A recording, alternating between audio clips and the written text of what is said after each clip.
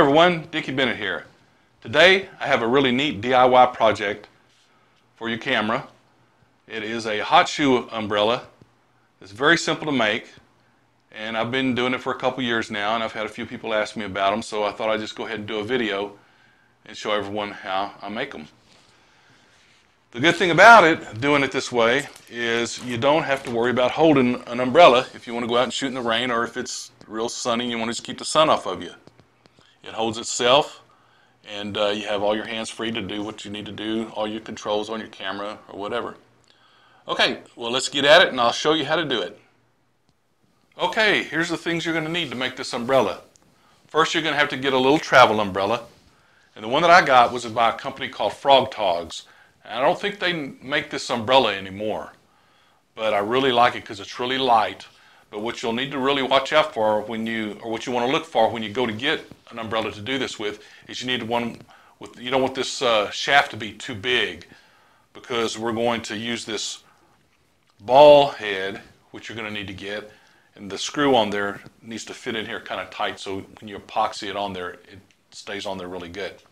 So you're going to need a small travel umbrella, and you're going to need a ball head. This one is Giotto's, and I really like this one because it's pretty good quality. It's not that expensive either. I think around 16 bucks or something like that. And you can probably get one of these at your local camera store, and you can order one online. You won't need the screw that's on the end because that's going to go into the shaft. And you're going to need one other thing. This is a hot shoe adapter. You can get these on eBay, and you're not going to need one of the screws. You're only going to need one. So yeah, you can get these maybe at your camera store, local camera store, but you can for sure get them on eBay. That's where I got this. But you're going to have to cut this excess screw off here because it's too long, and it's going to need to be cut down to where it's about a ½ inch long, so that it can fit into the end of this without being too long. It won't go down all the way. You can't tighten it up on your hot shoe. So when you cut it down, it's going to look like this. See, it's much smaller, much shorter. That way, it can go in here, and you can tighten it down all the way. So when you get all said and done, this is what it's going to look like on your umbrella. Now all you have to do is put this into your hot shoe, tighten down keep this tight, tighten down your umbrella. Once it's tight, then you can loosen this up and move your umbrella around into any kind of orientation that you might want to do. And then tighten that down, and you're good to go.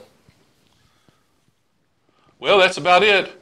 I know it's a short video, but it's a pretty simple project. But if you have any questions, just leave them down in the comment and I'll get back to you.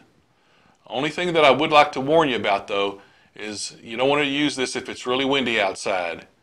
You might turn your camera into a kite, and that wouldn't be a good thing. So yeah, get out there in the rain and shoot some pictures. There's some good photo ops out there when it's raining. And if you enjoy this, be sure and leave a comment down below. And as always, be sure to subscribe so you'll get my next videos that I have coming out. Okay, take care.